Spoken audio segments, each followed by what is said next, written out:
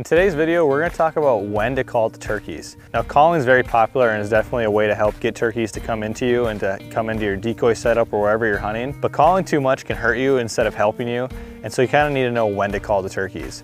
So when you're calling, if you have something responding to you, that's good. Now, a lot of times turkey will respond to your call and they'll gobble, but then they won't respond anymore and they'll actually be headed your direction. But if you keep calling and keep calling, it can actually spook them instead of drawing them in. So once you get them to respond, if you think they're headed your direction, my advice would be to not call anymore until you can, if a long time goes by, maybe do another quick call to see if you can hear them, to see if they've kind of shifted. A good example was actually in today's hunt here in Nebraska.